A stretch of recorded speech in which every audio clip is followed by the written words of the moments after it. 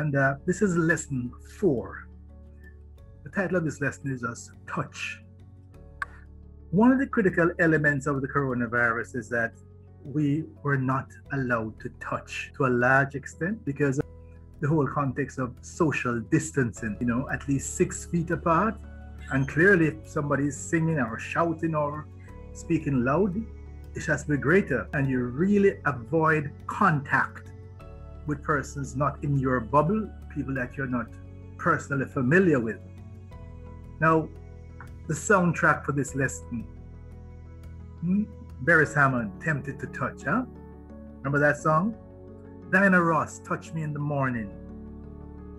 Brenda and the Tabulations, The Touch of You, Driving Me Out of My Mind. And Mariah, Carey, Touch My Body. All of the things that for the last year we have yearned for. Now this thing called touch is very critical and very important to us as social beings. I want to share, take you back to 2 critical studies in psychology.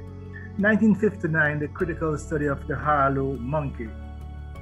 The objective was to try to identify what was most critical to our development and our socialization. Whether children, babies, are drawn more to the comfort of touch or the survival reality of food.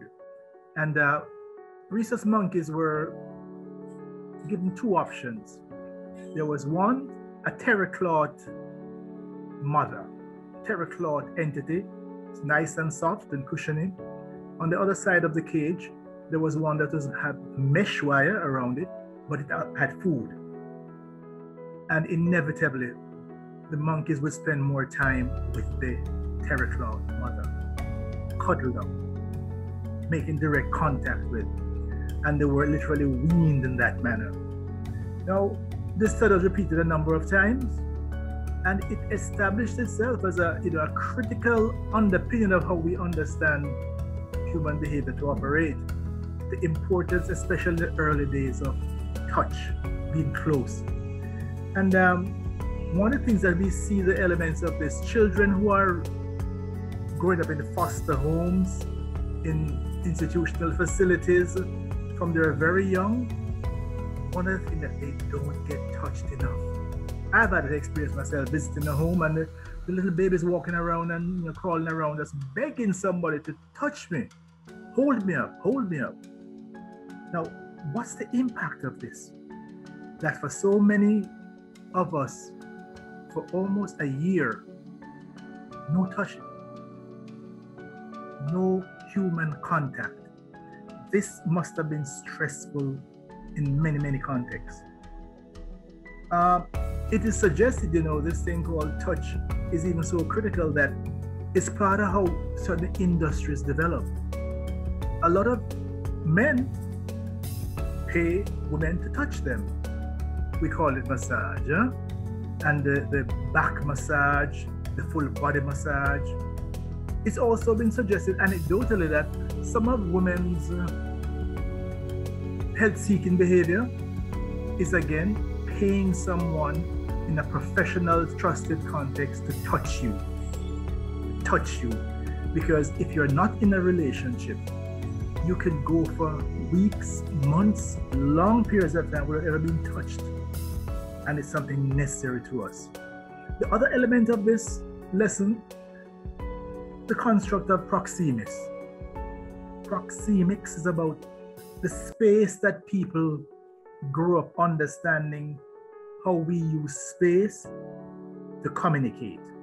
Now, in all healthcare and social settings, space is extremely important to human beings. And if people aren't allowed to have their own personal space, it creates problems. Now, for almost a year, we have had literally a lot of space, and we are barred from the closer elements of space. Now, Proxemics talks about space at 4 different levels. From touching to about 18 inches, we call that the intimate distance. Now remember, that was largely a no-no during the pandemic. Then that's reserved for lovers, for children, for close family members, for close friends and pets. The intimate space, touching to about 18 inches. Next out, we call this your personal space now, personal distance. Begins about arm's length, goes out around 18 inches from the persons to around 4 feet. That's the personal distance. Again, people you trust, you know very well, or you want to get know, but not intimate, so don't come within the intimate zone. But that personal zone goes up to about 4 feet. Again, for the year of the pandemic as such, we were barred from that. What's the impact on us as a people? Talking about 4 to 12 feet. That's called a social space. So you see the origin of the concept of social distance. 4 to 12 feet, that's where normal social interaction took place. Beyond 12 feet, that's public space now, public interaction. Now, what's the impact of touch and space? The deprivation of touch and intimate and personal space contact. We need to study this. There's going to be a major adjustment for spending a whole year and most of our contact, first of all, beyond the personal zone. We're talking about the social and the public zone. How are we coping with that? It is said that even couples need space because of the constant present and constant tension. One of the things that happened during the pandemic, a lot of relationships broke down. Some relationships survived and got stronger because couples were forced to spend a lot more time together than they normally would. The record shows that there's almost so much time you can spend in that intimate zone, in that personal zone. You need some space outside of that so you can move away. Families need space. If the house is big enough, we'd expect that persons can go to their room, their part of the house and so on. But what about people who are confined to a small house, to a small space, in each other's space, almost 24 hours a day? That same space being used for cooking, for socializing, for working, for childcare, for children's school. The issues of space, critical. The issues of touch. How will we readjust? Will there be a rebound effect? Will there be a rebound effect?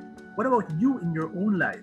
How have you coped with the year of social distancing, the year of not touching? Lesson from the pandemic. Think on these things.